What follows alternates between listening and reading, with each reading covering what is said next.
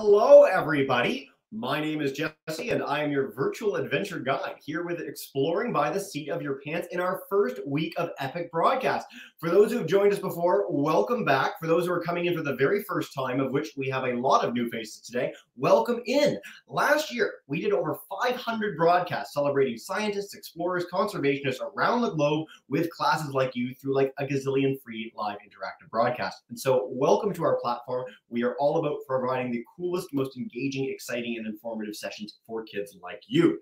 Now, this first week has been epic and amazing. We have done the James Webb Space Telescope. We've talked about marine plastics. Yesterday, we rowed across the Pacific Ocean with Airden Aruch, one of the world's leading explorers. And on Wednesday, we did some more amazing stuff as well. So it's just been, it's so packed that I've even forgotten what we did on Wednesday. That's how busy we've been. It's been a good time. Today, we are diving in with a really exciting program. But before we do that, a quick housekeeping note. For those who are familiar with us, we like to do Kahoot quizzes in between the talk and the Q&A. And so I will bring up this pin again, but if you want to open up a tab on your computer, play around with our Kahoot quiz, 4 questions, about 2 minutes in the middle of the program, feel free to bring that up now, and I will share that with our YouTube friends as well in a second. Now, today we are diving into one of my very favorite topics. When I was a boy, most kids like birds, they like mammals, fluffy things, cute things, big eyes. Not me. I liked big predators. I liked crocodiles and lions and tigers and bears, oh my. And my favorite thing in the world was sharks, because sharks are extraordinary creatures that have been around for so long, dominate the oceans of this planet, and are just so amazing and cool. And so today, we have the incredible team from OceanWise. Tamara is our educator guide today, and she's going to walk us through the amazing world of sharks, why they are ocean superheroes. We're going to learn a lot about them. We're going to have a lot of fun. And I don't want to steal her thunder, so I'm going to turn it over to you, Tamara, to blow our minds with the world of sharks. Thanks so much. Hi, everyone. I'm so glad to see that there's at least one other big shark fan in our group, and I'm sure there's a whole bunch of other ones. Sharks are some of my favorite animals in our ocean. I'm coming at you from OceanWise, and at OceanWise, our mission, our goal is for you to know what you can do to help our oceans wherever you are. So I'm coming to speak to you from the unceded territories of the Musqueam, Squamish, and Tsleil-Waututh people. And that's important because people have been taking care of this land since time immemorial. So I want to follow that tradition and take care of my land. If you want to shout out in the chat what territory you are visiting us from, I'd love to hear that as well. And I'm going to go ahead and start sharing my screen here. So at OceanWise, we have a whole bunch of different ways we take care of our oceans. We have researchers looking at deforestation, whales, plastics, fisheries, and seafood. And at the middle of it all, it's you, because you're the ones that can make a difference for our oceans in the future. So I want to introduce you to Jaws. What do you think? From a show of thumbs, yes or no? Are sharks dangerous? We got a lot of, we got a mix, actually, one of the bigger mixes we've ever had with this question. We got quite a few up, we got quite a few down. On YouTube, you guys can feel free to chime in anytime in the chat as well, but I think it's a good mix, Mara. Cool. So today we're going to explore why sharks are such good predators, and predators can be dangerous animals. We're also going to explore why they're important in our ocean and actions we can take to help sharks. So sharks, we see a lot of media and movies that make them out to be very, very dangerous to people. But on average, how many people do you think are killed by sharks every year? You can type in the chat, throw it anywhere you want. Show us a letter A, B, C, or D with your hands. What do you think? How many people are killed by sharks every year? Dun, dun, dun, dun, dun. How about Montevideo Middle School? I'll bring you guys in. Everyone else can type in the chat too. What do we think? Me. Hey. They're on the ball today. 10 people per year killed by sharks. So they aren't an animal you might want to go pet. They're dangerous sort of in the same way bears are. But how many sharks do you think get killed by people every year? The same number? More? A little bit more? 1 million? What your guesses? Miss Brandon's class, what do you guys think? I know you're pouring in. Hey, yeah. D, C, and D. Okay, somewhere between 100,000 and 100 million. Wow. It's actually 1,000,000 sharks. So if we're looking at who's more dangerous, I think that's us. Now, sharks, they have a lot of really cool adaptations on their bodies that allow them to be top predators. Which one would you guys like to explore? Do we want to explore what's on their nose, what's in their mouth, or what their bodies are made out of? I think we should head to Minnetonka and Manitoba, our room 12 crew. What do you guys think? A, B, or C? C. A. I'm hearing more A. More A. Okay, we're going to the nose. You know what? I'm so glad we went here. Take a close look at that nose. Do you see all those little holes there? Now, sharks, they're a little bit different from us. They have eyes, they have ears, and on their nose, they have these little things. I'm going to let our friend Rob tell us. What we call ampullae of Lorentz. These are gel-filled little tubes that the sharks have that help them detect electricity that their prey emit. Could you imagine if you could sense electricity? So these sharks, they have all these little holes filled with gel, and they can feel electricity. Now that's important because when our heart beats, that's a little electrical impulse. So sharks can actually feel when a fish's heart is beating funny. If the fish's heart is beating funny, that means it's probably not a very healthy fish. And that means it's an easy fish for the shark to catch. So this shark is scanning the ground, feeling for the heartbeats of fish that might be hiding in that sand. And that's another reason why sometimes you see videos of divers with sharks and they rub the shark's nose and flip it over. That's why that happens. By touching all of those sensory organs, it's too much for the shark and they freeze. So that's one of my favorite adaptations. And they can feel it all down their lateral line, straight to their tail.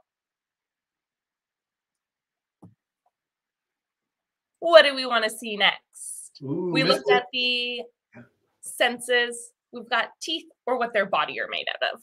Miss De Silva, your Ramper crew, what do we want to do? B or C? C? C, I heard? B, I think we're thinking B, guys. B mainly. Okay. Let's go there. We're going to look at the shark's teeth. And in this, it kind of looks like one tooth is right in front of the other. But the cool thing about sharks' teeth is they actually work a little bit like a conveyor belt. They roll along their jaw. They have up to 8 layers of teeth, all stacked on top of each other. So when one falls out, the second one is almost there already, ready to go. And different sharks will have different shaped teeth. This is my favorite shark. It's called the cookie cutter shark. We only just found out about it. People kept finding these weird circle scars on whales, and they're like, what's doing that? Then we found this shark with that circular mouth.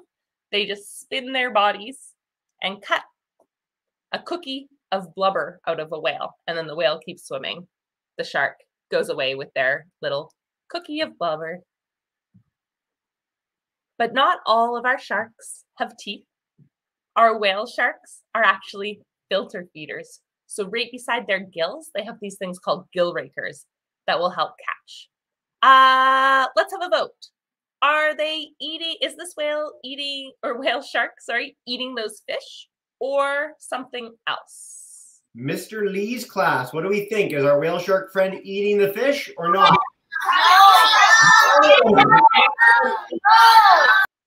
Absolutely not. This whale shark, those fish, they're eating the same thing. See all these white fuzzy bits in the water at the very end of the video? Those white fuzzy bits are plankton, and that's what these animals are eating. So our whale shark is this huge 20-meter shark at the back. Our biggest shark in the ocean doesn't have teeth. We think the megalodon was a little bit smaller, or just a little bit bigger than our whale sharks. Well, that leaves us with one more adaptation I want us to explore. Shall we look at the shape and what their bodies are made out of? I think we should. I'm excited. This is a shark skeleton. I know, it looks a little different from ours, but that's because sharks, no bones. I want everyone to take their fingers and fold their ears. Unfold your ears. If you don't want to fold your ears, you can squish your nose. That's cartilage. You also have it between all of your bones so that when you straighten and bend your arm, it feels good. These sharks, their whole skeleton is soft. Everybody reach up tall and stretch to the side. Oh, stretch to the other side. Imagine how far you could stretch from side to side if you didn't have hard bones. How quickly could you turn around if you didn't have hard bones? I'm going to show you a video. It's a little bit scary. A shark is going to eat a seal. If you don't want to see it, you can just close your eyes. It'll be less than 10 seconds. Are you ready? 5, 4, 3, 2, 1. Slightly scary video.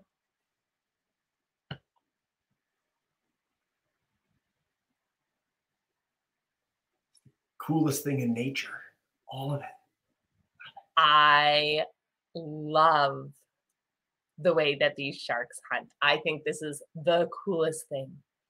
And having that cartilaginous body means that the shark can leap out of the water because the cartilage is actually lighter than bones. So it makes it easier for the shark to go fast, along with a few other things. So our sharks are these amazing top predators, and their job is to keep these coral reefs healthy. Apex predators have an important role in the ecosystem. In their ecosystem, they keep the balance. Does anybody see in this video, do you think the sharks are eating these small fish in the foreground or the bigger fish in the background? What do we think? What are your guesses? Miss Alfonso's class, if you guys want to unmute your mic. Big fish or small fish? What are they eating? They're eating the bigger fish. What are the smaller fish eating? Montevideo, what do we think? Smaller fish, what are they eating? Corals. Smaller fish. Algae. Smaller fish, algae. I like that there's always a bigger fish mentality. Very good, guys. Yeah, absolutely. So our sharks eat fish that are also predators, that are eating these small fish like parrotfish and damselfish. And those damselfish eat the algae on the reef. The algae is important to feed them. They're important to feed the fish, and the fish feed the shark.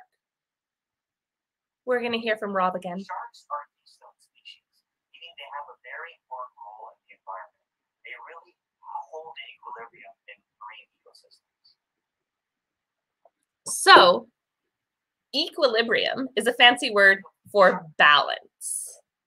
If we take our sharks out of this ecosystem, we'd have more of those big predator fish. And those big predator fish, they'd eat all the algae eaters. And then we'd have so much algae that the coral, the habitat, wouldn't be able to live either because the coral needs to access the sunlight. So our sharks keep those fish in balance so that our algae eaters can keep those beautiful coral reefs nice and healthy. So a healthy reef is a reef with sharks on it that our divers can come and take pictures of. Now, I've got a bit of shark trivia, but we also have our Kahoot. So we could move straight to the Kahoot. We could, if you'd like. And then you know what? If there are questions that I don't hit in the Kahoot, we can come back to Shark Trivia and have extra like bonus questions. How about that? I like that. I think that is a great plan. Perfect. Well, in that case, first I want to say thank you so much for giving us this deep dive into sharks, highlighting their amazing features, some of those cool facts. Like they're just the coolest animals of all time. I love them. And the fact that you showed a breaching video. So I must admit, when I was about the age of some of the older kids in the classes today, I saw Planet Earth. And Planet Earth has this incredible 3-minute great white shark breaching scene. And so I put that in the chat, private chat, and YouTube if you guys want to find out any more, because it's my favorite piece of natural history documentation ever. So do check that out. But let's dive in with our Kahoot, folks. So the game bit is up on the screen. For those who don't know, the faster you answer, the more points you get with a Kahoot. Now, you don't win anything, but you do win Tamara and I's everlasting respect. So we will, yes, that's the thing you get from this. And a small note, because it obviously gives us these animal names. If we get a shark winner, I'd be especially happy. It has happened in the past before.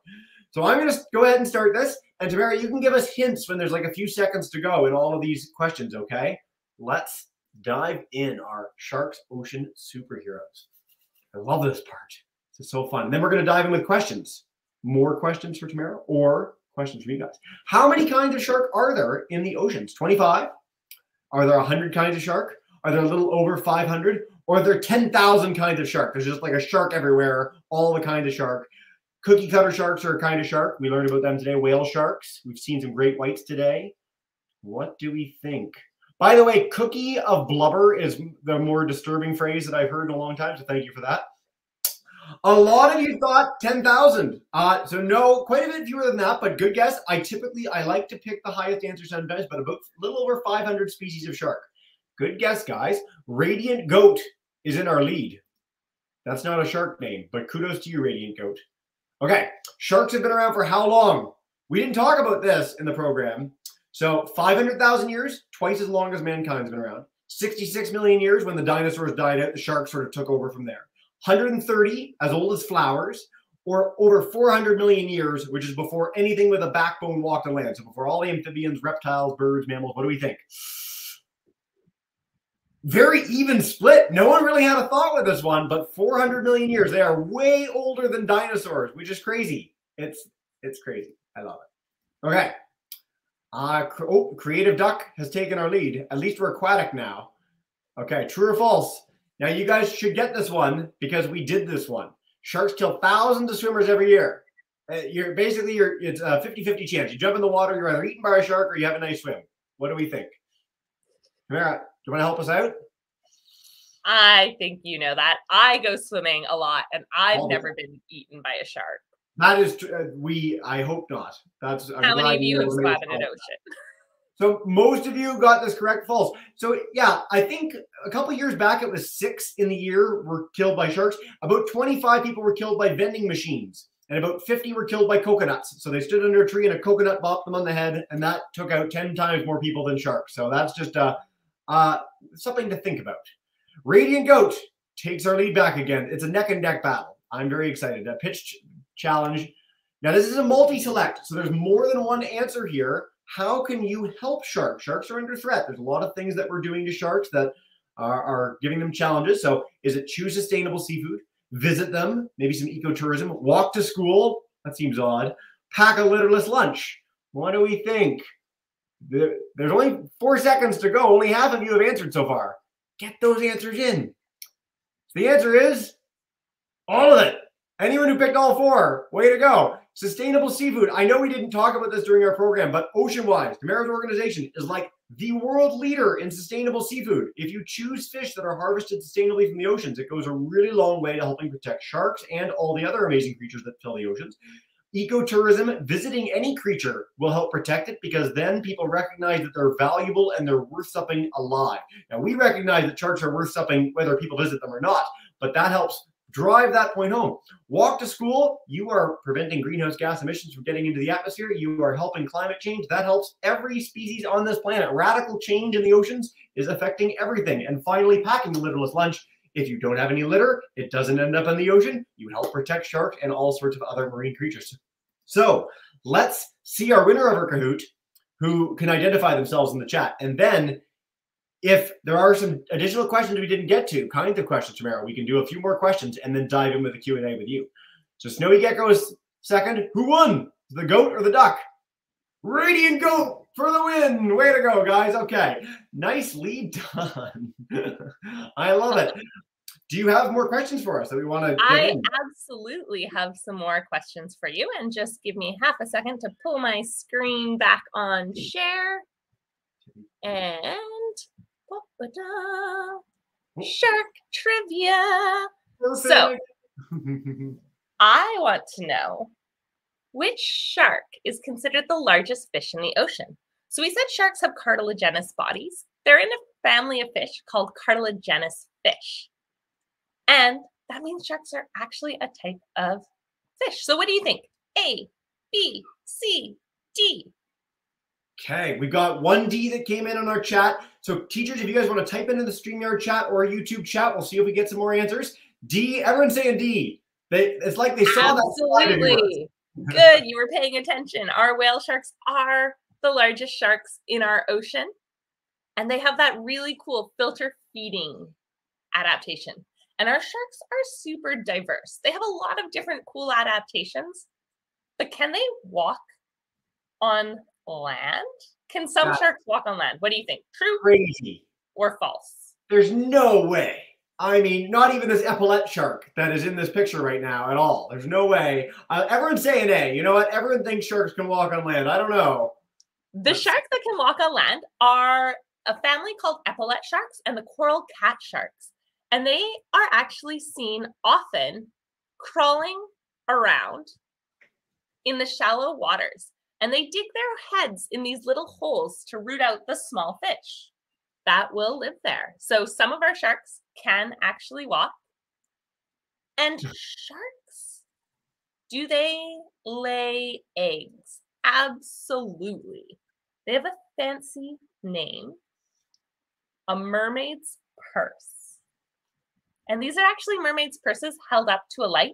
So you can see the shark developing inside the egg. That big circle, that's kind of like the yellow part of the eggs that you eat. It's the nutrients for the shark to grow into what we would recognize as a shark.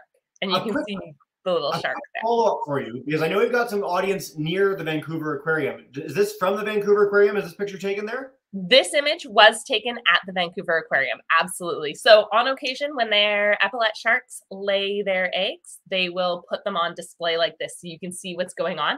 And they've even managed to cut a little window in so it's see-through and you can watch. They've done it more with rays and skates than with sharks, but you can watch their embryos develop into little animals that you might recognize. I used to work at an aquarium in Toronto, and that was my favorite part of the entire aquarium was the egg sacs with the babies inside. It's like mind-blowing. Everyone should go seek that out if you can. Okay. Yeah, if there's an aquarium near you, I highly recommend visiting because there's so much to learn just from watching these animals. What do you think? The largest organ in the body of a shark? A, B, C, or D? We got some A. Okay, we think liver so far. D, kidney. A. So A, liver's our favorite so far. Way to go on the chat, everybody. Liver is the right answer. You are shark experts. A shark's liver actually helps the shark control its buoyancy. That means whether it floats or sinks. Something with positive buoyancy floats. Something with negative buoyancy sinks. What do you think? How many senses? I have 5 senses. Sometimes when I have a pluggy nose, I only have 4. But what do we think? 5, 6, 7, or 10? Okay, so C, we got an A, B. Oh, C, 7 senses. 7 senses. So sharks are just so perfectly adapted for their environment. Being able to feel the heartbeats along their lateral line. It is so, so cool. My name is Thomas Leskovich. I study biology at university. I am now part of 2 organizations studying sharks, and I have the privilege to study sharks around the world with the best scientists. One of the main threats that sharks have today is, well, there's 3 of them. There's overfishing, there's illegal fishing, and there's bycatch. Bycatch is when people will try to catch a certain fish, but they drag the entire bottom or a big area of the ocean and they catch all these sharks, even though they don't want to catch them. But unfortunately, the shark get caught in the nets.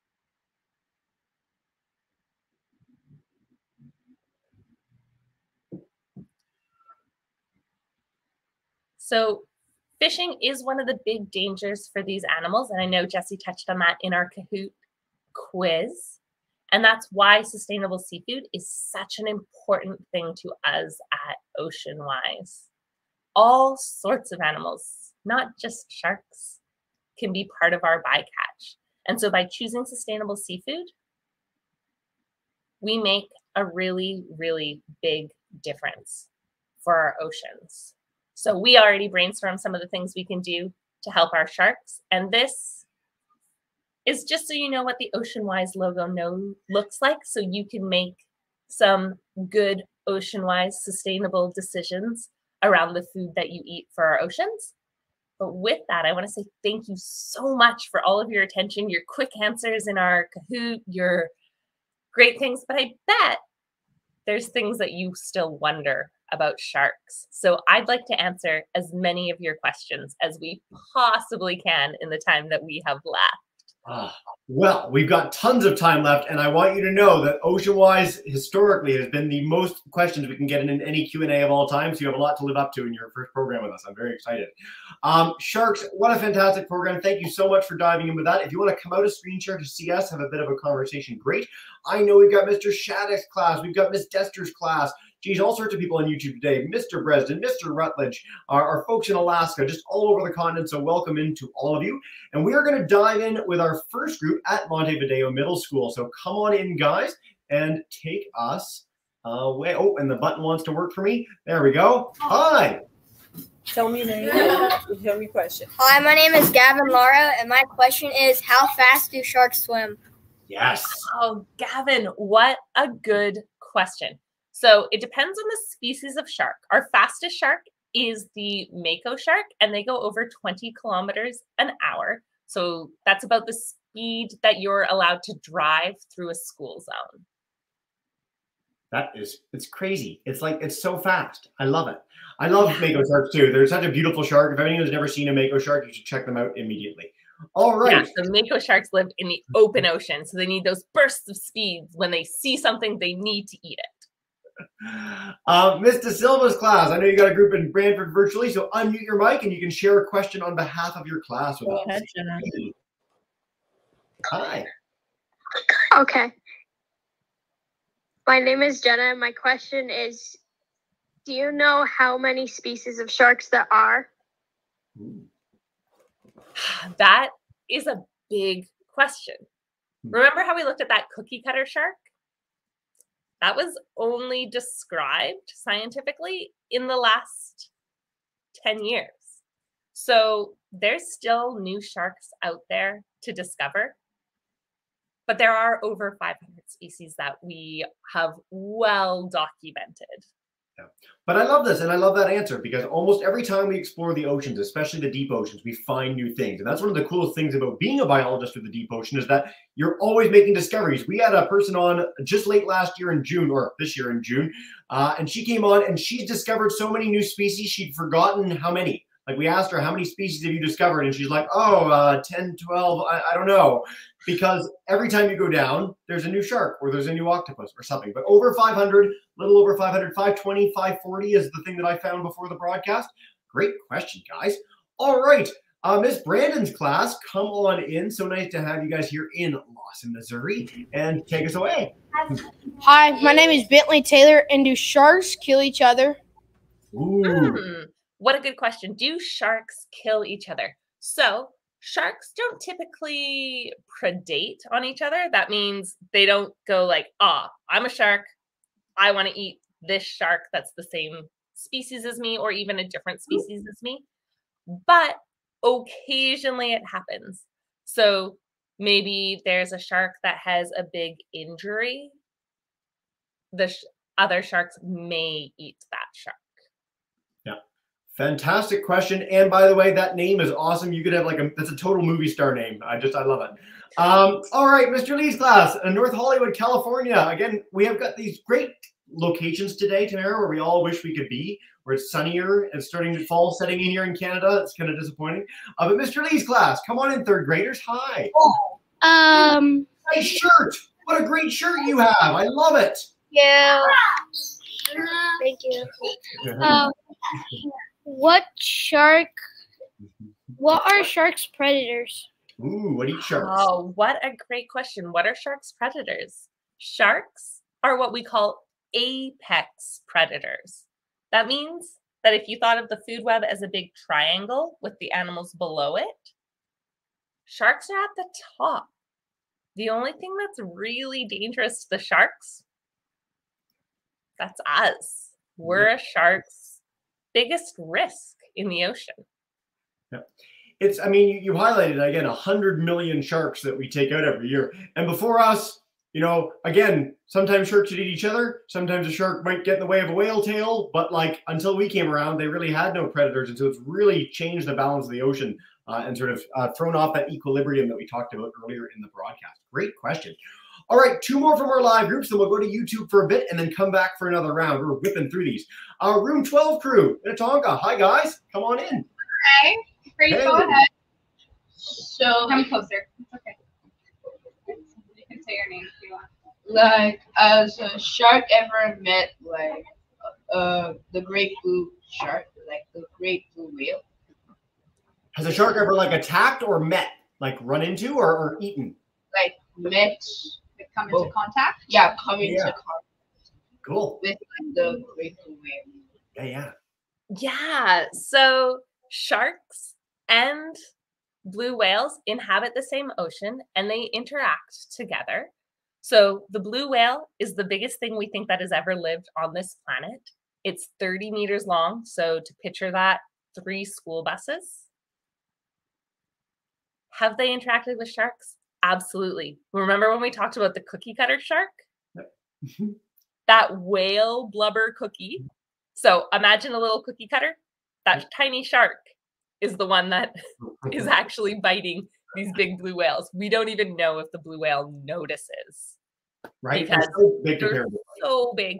I think they might because I notice when a mosquito bites me, even though that mosquito bite is small. We do know, for what it's worth, just in case your question was going in this vein, like things like great white sharks would have nothing to do with a blue whale. They're way too small comparatively that they never attack. The one thing that does hunt blue whales is orcas. So another kind of whale has been documented hunting blue whales. They're the biggest predator in the ocean. And I don't know if we've ever had a fossil confirm this, but megalodon, which we talked about briefly, so the largest shark ever to exist with teeth that are this big, we know that they did hunt whales. So they may well have hunted blue whales. They were around and they coincided in terms of when they existed on Earth, which is pretty cool to think about. But in the meantime, cookie cutter is probably the shark that would brave going up to a blue whale the most. Great question, guys. All right, Miss Alfonso's class, grade 1s, Royal Palm Beach, come on in, unmute your mic, and you are good to go. Hey. Hello, my name is Sarah from H.L. Johnson Elementary School. My question is, how old can a shark live? Yeah, great question. Awesome. How old can a shark live?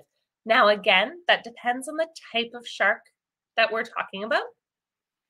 But usually they have a lifespan that's around the same as a dog, or some species can live as long as 70 years, but the oldest shark is the basking shark and the Greenland shark. Those 2 sharks, they can get to be almost 200 years old. It's fantastic. And the reason we know that is actually because of people's fishing. There's a special type of spear people used to use, and they haven't used it since the 1800s. And we found a live shark with a little piece of that spear in it. So that tells us that that shark was swimming around the ocean. 200 years ago, somebody thought, I should try to catch this shark. And the shark said, "Nuh-uh, no way, you can't catch me." And the spear broke off. And a scar grew around the spear. And this shark has been swimming around for 200 years with a spear in its side. Yep. And that's how we know that they've been around for at least, that individual has been here for at least 200 years. But there's no individual shark that we've followed their whole life. We haven't even been doing shark research that long. Like we haven't been doing it for 200 years really. So we'll check back in a few hundred years and we'll find out if we know that sharks can live even longer. But great question. I want to note on behalf of Tamara and I, because we've done lots of broadcasts, lots of programs, you guys are a particularly fantastic audience. You have great questions. You've been really engaged the whole time. We just love you guys. So thank you all so much for being so involved. All right, we're going to take a few from YouTube and then we'll come back for one more round with all our live groups. Mr. Relige's class, Kane, wants to know, what education do you need to be a marine biologist? That's a great question. There's a lot of different ways to come into marine biology. Most common is to go through a university program. You're going to want to take some science courses in high school. You're going to want to take some solid math so that you can do statistics easily when you get to university. And you're going to want to take some biology. And it depends on what area you want to go into, whether you'll find chemistry or physics more important. One of the really, I think, most interesting things to study is the way that the water moves in our ocean and how that impacts the animals living there. That's my favorite intersection of marine biology and the sciences. Yeah. So 102 different paths to being a marine biologist. Yep. And so many different ways. The most important thing that you can do today to prepare to become a marine biologist is to be curious like you are today, to keep asking those questions and to keep coming up with interesting wonders. Fantastic. Because each time you're curious, you look up a new fact and that gives you a solid start. If you check out our education link right below, that's one way you can get some of those questions answered, some of that curiosity piqued. And that's my goal. My goal is that you still have questions at the end of the day because there's always something new to learn. And that's what our scientists are looking for. If we already know the answer, great. We'll look in a little further. We need your questions to inspire us to keep learning and to keep exploring. And to keep solving problems. I love it. It's a perfect answer. That's usually when we get at the end of broadcast. So thanks for sneaking that in the middle. All right, a couple more from YouTube, and then we'll head back to our group at Montevideo Middle School. Lily, we got a bunch of questions from Mr. Shattuck's class. They're all good. You know what? I really like this one. Emily in grade 6 wants to know, there are different layers in the water, which is a cool thing to know in general. What layers do sharks live in? All of them? Oh, I love this question because remember how we said sharks have 1 billion different adaptations? Different species of sharks are adapted to live in those different zones. So like I said, the changing and the movement of the water is one of the things that I'm very interested in. Our epaulet sharks that we saw that can walk, well, we know that they like to live in the shallow waters. And they live in the top, they live on the bottom, but where it's very shallow. Nurse sharks, they have a tendency to live at about 20-ish meters. You won't see them shallower than that. So they only hang out kind of below 20 meters. Hammerhead sharks, there's 3 different types of hammerhead sharks. The schooling hammerhead sharks, they tend to be at about 50 meters before you start to see that. So different sharks adapted to different areas. Our blacktip reef sharks, they tend to be in the top 15 meters of the water. So different animals, even though they have similar adaptations, they use them in different ways. That's a great question. And I love it. Seriously, I don't think we've ever had one like that. So thanks, Emily. That was awesome. All right, Montevideo, our first of 4 with our live groups. Come on back in and take us away. Hey, guys. Tell them who you are and ask your question. My name is Vladimir Zachenko. And what is the rarest shark to find in the ocean? Ooh. No pressure. The rarest shark to find in the ocean is one that we haven't discovered yet. But I think one of the recent discoveries is our goblin shark. Yes. So I'm gonna look this up and bring it up as a picture as you talk about it. I would love that. So goblin sharks are one of our deep water sharks. And right now there's this really cool program by NOAA, that's the National Ocean and Atmospheric Association. They're studying basically how our ocean and our atmosphere interact. They've got this program called the Nautilus Explorer, where they do deep sea dives with an underwater robot that they live stream. So if you're interested in live streams, that's a really cool one to watch. And they're exploring the deep ocean because the deep ocean is where we're finding the most new creatures. Our goblin shark. So weird. They're so great. By the way, we've done many live broadcasts from the Nautilus. And so the NOAA Explorer team, we've had them on the broadcast many, many times. If you want to check out some of those programs, we've never had one on goblin shark specifically. So maybe we'll have to do that next. But they're so, so freaky. Very cool. So 10 out of 10 recommend tuning in anytime the Nautilus Explorer is on, because they are one of my favorite people to follow. And they're just seeing cool things every day. Mr. Lee's class, come on back in. Hey. Hi. Hi. My name is Ivory, and I have a question for you. Does any shark blink? So, cool question, because you would think they're underwater. They gotta blink. The reason we blink is because there's little particulate matter in the air around us. And that gets stuck on our eyeballs, and that makes it hard to see. So we blink, and the liquid on our eyes washes those particles away. Sharks are in the water, swimming around. Their eyeballs are being washed constantly. They don't need to blink to clean them. But imagine you're a shark. How they eat is like this. They take a bite, and they shake their head from side to side. Those teeth, not good for chewing, just for ripping. So they rip and then swallow their food. But when they're shaking their head from side to side, their food could poke them in the eyeball. That would be a problem. So what they do is they can roll their eyes really hard. They can roll their eyes so far back that the part that's important to not get scraped or cut doesn't get exposed to the air around them. Great question. I love that nuanced answer. That was awesome. All right, we're heading to Manitoba and then to Florida. Very different place. We got a really wide audience today. This is very exciting. Room 12, come on back in. Hey, guys. Hi.